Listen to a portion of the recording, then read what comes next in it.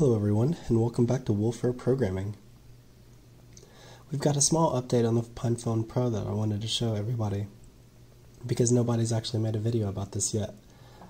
I was talking around in the Discord channel of the Pinephone, and someone had said that there was a repo where people had started to adapt megapixels for the Pinephone Pro with, I think it's Maggie's camera changes. And so I checked it out. Link in the description. I'll link directly to their repo. If it's deleted, you can check my repo, which will come after it. I always try to fork repos in case they get deleted. Okay, but so I tried it originally on Manjaro, and when I tried it on Manjaro, only the front camera worked, I believe. So someone in the Discord channel said, I'm on Arch Linux and both the front and the back camera work. So I reflashed my Pinephone to use Arch, and this morning had some time, so compiled megapixel.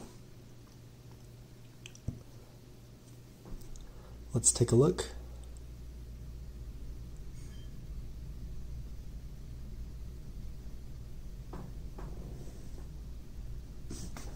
Oh yeah, pull the back camera.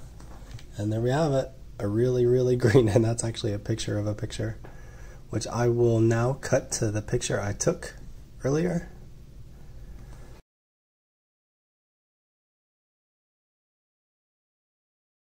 Actually, I'll go ahead and show you a picture of the keyboard.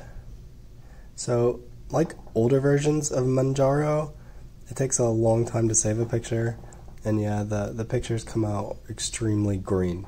So they look really low resolution and they're extremely green, but it works. So, you know, if you are carrying around your Pinephone Pro now, you compile this version of Megapixel, and for some reason you need to take a picture, a very blurry green picture, you can now do it. So that's really all there is. Audio quality is still pretty bad to what last I tried.